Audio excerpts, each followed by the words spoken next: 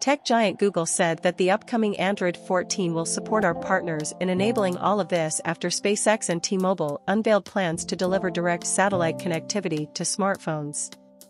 On Twitter, Hiroshi Lockheimer, Senior Vice President of Platforms and Ecosystems at Google, described how it was a stretch to get 3G plus Wi-Fi working on the first shipping Android phone, HTC Dream/T-Mobile G1, in 2008, reports 9 to 5 Google.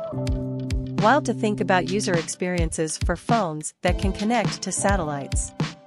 When we launched G1 in 08, it was a stretch to get 3G plus Wi-Fi working, Lockheimer tweeted. Now we are designing satellites. Cool. Excited to support our partners in enabling all of this in the next version of Android. The Android team is now designing for satellites, and this support is planned for the next version of Android, which the tech giant has confirmed as Android 14.